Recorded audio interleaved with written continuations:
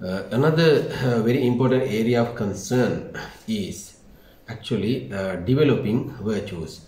So now in our society is in a deterioration of virtues. We see a lot of valuable virtues are actually now getting gradually washed away in the present society. වර්තමාන සමාජයේ ගුණධර්ම කියනවා වේගින් සෝදාපාලුවට ලක් වෙන ස්වභාවයක් අපිට පේනවා සෑම අංශයකම. So in every aspect actually we see the good virtues or moral values are being washed away because of the actually that happens mainly because of the ignorance. So ignorance is the main cause of this deterioration or washing away of the values.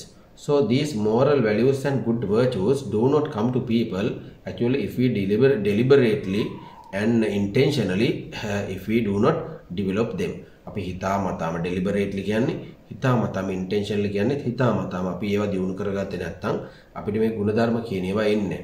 So to develop good virtues, I think actually everyone has a certain amount of virtues in everyone's character, and there are some people actually who has a lot of virtues and who are conscious about being good, and who are conscious about developing good virtues, and who want themselves to display their good qualities, and who want themselves always to show that they are very good people and that they have good qualities. But actually if we ask some questions about a controversial point in the society, so they do not have a correct attitude and a view which is based on facts. අපිට කරුණු කාරණා මත පදනම් වෙච්ච නිවැරදි ආකල්පයක් සමහර වෙලාවට සමාජයේ යම් ආందోලනාත්මක කාරණයක් සම්බන්ධයෙන් බොහෝ මිනිසුන්ගෙන් ඇහුවොත් එහෙම නැහැ. For example, we saw actually a Buddhist monk being harassed by some people, and that he has been caught having sex with some women.